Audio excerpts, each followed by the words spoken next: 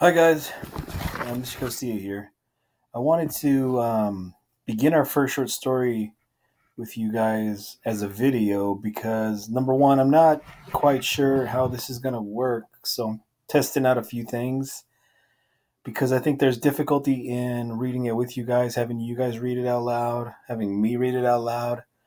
So I'm going to try this first because I did this a little bit back in March and April with my juniors and my sophomores that I taught last term.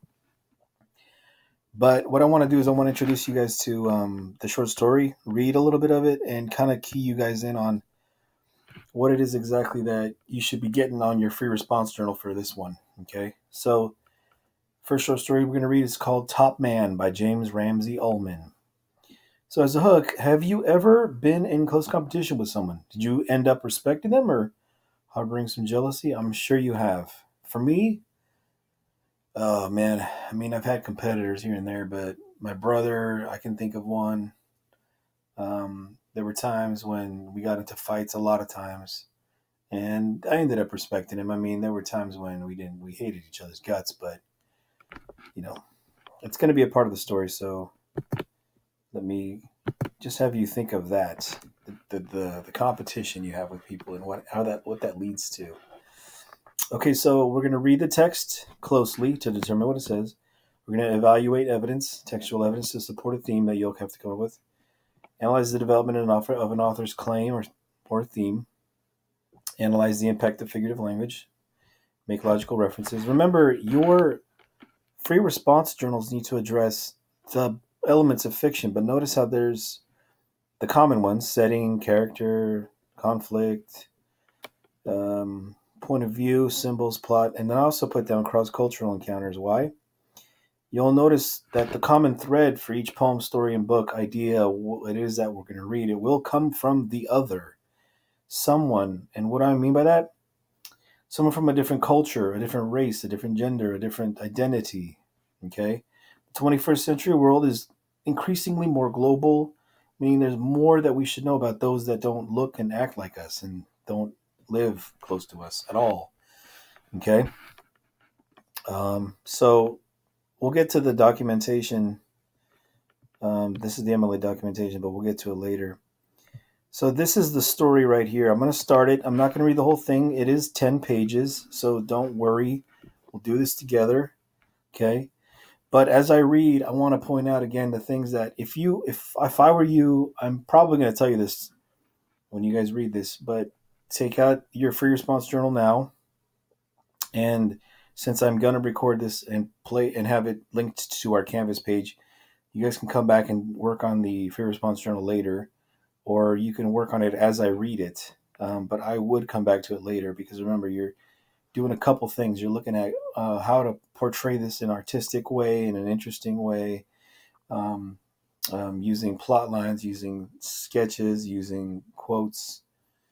Okay, Top Man. The setting of Top Man is essential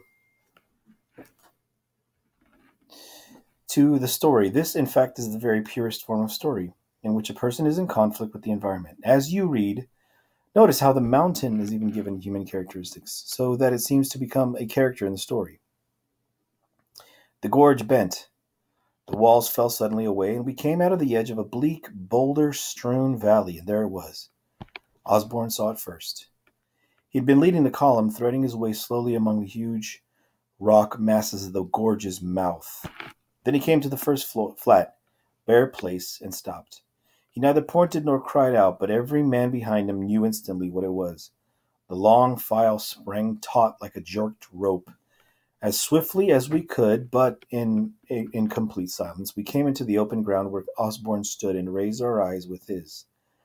In the records of the Indian Topographic Survey, it says Kalpertha, a mountain in the Himalayas, altitude 28,900 feet, the highest peak in British India and fourth highest in the world, also known as K3, a tertiary formation of sedimentary limestone. All right, so you have setting. So how are you going to portray the setting? Maybe draw a mountain, obviously. You also have point of view, very obviously, with this word right here, we. Okay, so you're getting a couple elements of fiction already. There were men among us who had spent months of their lives, in some cases years, reading, thinking, planning about what now lay before us. But at that moment, statistics and geology, knowledge, thought, and plans were as remote and forgotten as the faraway western cities from which we had come. We were men bereft of everything but eyes, everything but the single electric perception. There it was. All right, you don't have to write this quote down, but there's some good context here, okay? They're all coming from different places. They're all sort of being under the spell of the mountain that they see before them. Before us, the valley stretched away into miles of rocky desolation. To right and left, it was bounded by low ridges, which, as the eye followed them, slowly mounted and drew closer together until the valley was no longer a valley at all, but a narrowing, rising corridor between the cliffs. What happened then I can describe only as a single, stupendous crash of music. At the end of the corridor and above it, so far above it that it shut out half the sky, hung the blinding white mass of K3. It was like the many pictures I had seen, and at the same time utterly unlike them. The shape was there, and the familiar distinguishing features, the sweeping skirt of glaciers, the monstrous vertical precipices of the face, and the jagged ice line of the east ridge. Finally, the symmetrical summit pyramid that transfixed the sky. But whereas in the pictures the mountain had always seemed unreal, a dream image of cloud, snow, and crystal, it was now no longer an image at all. It was a mass, solid, imminent, appalling. Okay, there's again, this description is so rich of the mountain right here. So I would pick something from here again to kind of describe how figuratively he's looking at it, the narrator, right? We were still too far away to see the windy whipping of its snow plumes, this is alliteration, or to hear the cannonading of its avalanches, but in that sudden silent moment, every man of us was for the first time aware of it, not as a picture in his mind, but as a thing, an antagonist. For all its 28,000 feet of lofty grandeur, it seemed somehow less to tower than to crouch. A white-hooded giant, secret and remote, but living and on guard. Okay, notice this personification right here of, right, how they see it as a living thing and how they see it as something that it's not a mountain at all. Okay, but like something different. I turned my eyes away from the dazzling glare and looked at my companions. Osborne still stood a little in front of the others. He was absolutely motionless, his young face tense and shining, his eyes devouring the mountain as a lover's might devour the face of his beloved. That's a simile. One could feel in the very set of his body the overwhelming desire that swelled in him to act, to come to grips, to conquer. A little behind him were ranged the other men of the expedition, Randolph, our leader, Whitmer and Johns, Dr. Schlapp and Bixler. All were still, their eyes cast upward. Off to one side a little stood Nace, the Englishman, the only one among us who was not staring at K3 for the first time. He'd been the last to come up out of the gorge and stood now with his arms folded on his chest, squinting at the great peak he had known so long and fought so tirelessly and fiercely. His lean British face under its mask of stubble and windburn were expressionless. His lips were a colorless line and his eyes seemed almost shut. Behind the sahibs ranged the porters, bent over their staffs, their brown, seamed faces straining upward from beneath their loads. Okay, in this paragraph right here, guys, there's a lot of characters being introduced. There's also some direct characterization, okay, of who. If you're paying attention, it's of Nace. For a long while, no one spoke or moved. The only sounds between earth and sky were the soft hiss of our breathing and the pounding of our hearts. Through the long afternoon, we wound slowly between the great boulders of the valley, and at sundown pitched camp in the bed of a dried-up stream. The porters ate their rations in silence, wrapped themselves in their blankets, and fell asleep under the stars. The rest of us, as our custom, sat close about the fire and blazed in the circle of tents, discussing the events of the day and the plans for the next. It was a flawlessly clear Himalayan night, and K3 teared up into the blackness like a monstrous sentinel lighted from within. There was no wind, but a great tide of cold air crept from the valley, from the ice fields above, penetrating our clothing, pressing gently against the canvas of the tents. Another night or two, and we'll be needing the sleeping bags, commented Randolph. Osborne nodded. We could use them tonight, would be my guess. Randolph turned to Nace. What do you say, Martin? The Englishman puffed at his pipe a moment. Would rather think it would be better to wait, he said at last. Wait? Why? Osborne jerked his head. Well, it gets pretty nippy high up, you know. I've seen it 30 below, 25,000 on the East Ridge. Longer we wait for the bags, better acclimated we'll get. Osborne snorted. A lot of good being acclimated will do if we have frozen feet. Easy, Paul, easy, cautioned Randolph. Seems to me Martin's right. Osborne bit his lip but said nothing. The other man entered the conversation, and soon it had veered to other matters, the weather, the porters, the pack animals, routes, camps, and strategy. The inevitable and inexhaustible topics of the climber's world. There were all kinds of men among the 8 of us, men with great diversity of background and interests. Sayer Randolph, whom the Alpine Club had named the leader of our expedition, had for years been a well-known explorer and lecturer. Now in his middle 50s, he was no longer equal to the grueling physical demands of high climbing, but served as planner and organizer of the enterprise. Whitmer was a Seattle lawyer who had recently made a name for himself by a series of difficult ascents in the Coast Range of British Columbia. Johns was an Alaskan, a fantastically strong, able sourdough, who had been ranger in the U.S. Forest Service and had accompanied many famous Alaskan expeditions. Schlapp was a practicing physician from Milwaukee, Bixler a government meteorologist with a talent for photography. I, at the time, was an assistant professor of geology at the Eastern University. Okay, if you notice anything, they're all from different backgrounds, so there's that. Finally, and preeminently, there were Osborne and Nace. I say preeminently because, even at this time when we had been together at a party for a little more than a month, I believe all of us realized that they were the 2 key men of our venture. None to my knowledge ever expressed it in words, but the conviction was there, nevertheless, that if any of us were eventually to stand on the hitherto unconquered summit of K3, it would be one of them. For both, they were utterly dissimilar men. Osborne was 23 and a year out of college, a compact, buoyant mass of energy and high spirits. He seemed to be wholly unaffected by either the physical or mental hazards of mountaineering and had already, by virtue of many spectacular ascents in the Alps and Rockies, won a reputation as the most skilled and audacious of young American climbers. Okay, so now you're getting a little bit of more context behind 2 specific people. This guy's the first. Okay, and next is going to be Nace, which was, where was I? I lost my place. Compact point, okay. Nace, right here, was in his 40s, lean, taciturn, introspective, an official of the Indian Civil Service. He had explored and climbed in the Himalayas for 20 years. He had been a member of all 5 of the unsuccessful British expeditions to K3, and in his last attempt had attained to within 500 feet of the summit, the highest point which any man had reached on the unconquered giant. This had been the famous tragic attempt in which his fellow climber and lifelong friend, Captain Furness, had slipped and fallen 10,000 feet to his death. Nace rarely mentioned his name, but on the steel head of his ice axe were engraved the words, "To Martin, from John."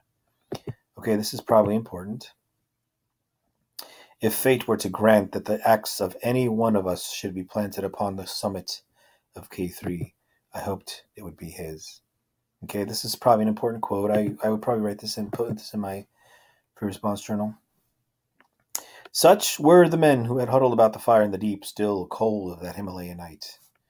There were many differences among us in temperament as well as in background. In 1 or 2 cases, notably that of Osborne and Nace, there had already been a certain amount of friction. And as the venture continued and the struggles and hardships of the actual ascent began, it would, I knew, increase. But differences were unimportant. What mattered, all that mattered, was that our purpose was one, to conquer the monster of rock and ice that now loomed above us in the night, to stand for a moment where no man, no living thing had ever stood before. To that end we had come from halfway across the world away, across oceans and continents to the fastness of Indonesia. To that end we were prepared to endure cold, exhaustion, and danger, even to the very last extremity of human endurance. Why? There is no answer. And at the same time, every man among us knew the answer. Every man who had ever looked upon a great mountain and felt the fever in his blood to climb and conquer knows the answer. George Lee Mallory, greatest of mountaineers, expressed it once and for all when he had asked why he wanted to climb Everest. I want to climb it, said Mallory, because it's there. Okay, there's great lines in this whole paragraph from here to here. I would write any of these down. Okay. Probably the last one, but I mean, the difference is it's a great paragraph. Day after day we crept on and upward. The naked desolation of the valley was unrelieved by any motion, color, or sound, and as we progressed, it was like being trapped at the bottom of a deep well or in a sealed court between great skyscrapers. Soon we were thinking of the ascent of the shining mountain, not only as an end in and of itself, but as an escape. In our nightly discussions around the fire, our conversation narrowed more and more to the immediate problems confronting us, and during them, I began to realize that the tension between Osborne and Ace went deeper than I had first surmised. Okay, this is probably good because it's conflict right here. A major piece of conflict in the story. Probably write this down. There was rarely any outright argument between them, and they were both far too able mountain men to disagree on fundamentals. But I saw that at almost every turn they were rubbing each other the wrong way. It was a matter of personalities, chiefly. Osborne was talkative, enthusiastic, optimistic, always chafing to the up and at it, always wanting to take the short, straight line to the given point. Nace, on the other hand, was matter of fact, cautious, slow. He was the apostle of trial and error and watchful waiting. Because of this, far greater experience and intimate knowledge of K3, Randolph almost invariably followed his advice, other than Osborne's when a difference of opinion arose. The younger man usually capitulated with good grace, but I could tell he was irked. Okay, two good words there you guys could totally use. Capitulated and irked, if you want to write them in your free response journal if you don't know what they mean at all in the context. During the days in the valley, I had few occasions to talk privately with either of them, and only once did either mention the other in any but the most casual manner. Even then, the remarks they made seemed unimportant, and I remember them only in the view of what happened later. My conversation with Osborne occurred first. It was while we were on the march, and Osborne, who was directly behind me, came up suddenly to my side. "You're a geologist, Frank," he began with a preamble. "What do you think of Nace's theory about the ridge?" "What theory?" I asked. "He believes we should traverse under it from the glacier up. Says the ridge itself is too exposed." It looks pretty mean through the telescope. But it's been done before. He's done it himself. All right, it's tough, I'll admit that, but a decent climber can make it in half the time the traverse will take. "Nace knows the traverse is longer," I said, "but he seems certain it will be much easier for us." "Easier for him? What he means." Osborne paused, looked moodily at the ground. He was a great climber in his day, and it's a shame a man can't be honest enough with himself to know when he's through. He fell silent, and a moment later dropped back into his place. His line. All right, this is a lot so far, so I'm going to stop. Okay, and we'll pick up here. Log back into our canvas.